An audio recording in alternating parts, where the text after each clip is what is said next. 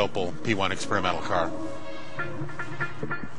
Much like it was in its day when it was used, it still has the same paintwork, still the same applique stickers on it. It's very, very original.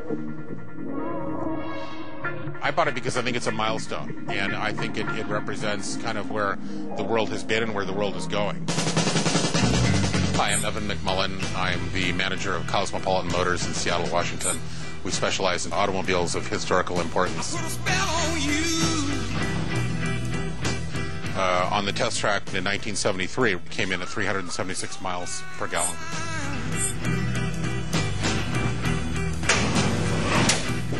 I kind of questioned it. I thought, is this really the case? Is this really something that is true? And I did a little research on it, and certainly it was documented very, very well as being the car that did achieve that. And then the more I looked at it, the more I thought, this car isn't even that special. And this was owned by Shell Oil Company, and it was a series of engineers who had done the work on it as part of a competition between themselves, and this was the one that finished the best.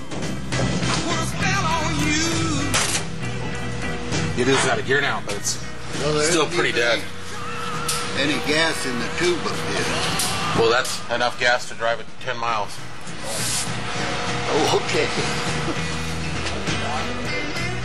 I thought it was very representative of ingenuity at the time, and a little bit disappointing when you consider that the OPEC crisis initially happened in 1973, really when this car was being formulated by these engineers, and here it is another 15 years later, or excuse me, 25 years later, and we've still not been able to, 35 years later, come up with anything any better.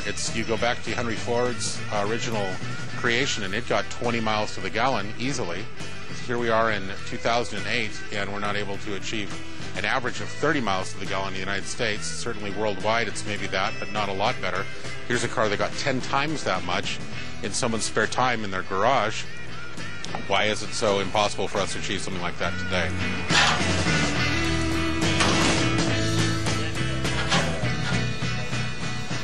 It's a 1959 Opel Caravan station wagon that's been modified into kind of a pickup look. That started off just as a conventional passenger car, a modified drive system, and a heating system to vaporize the fuel, ultra insulated and made quite lightweight, but still weighing in at 2,500 pounds. 2,500 pounds? Yeah.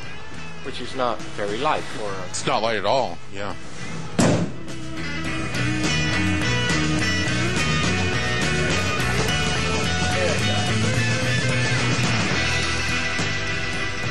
The creator of this car is very quick to discount its performance as being isolated for a track and not being something that can be done on an everyday basis.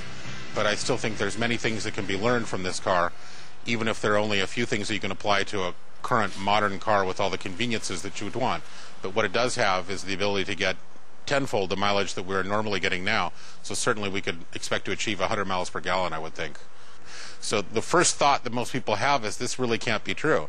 And the next thought is sometimes a little bit of anger, that they're frustrated that there hasn't been more done from industry and from government to try to enforce this kind of research.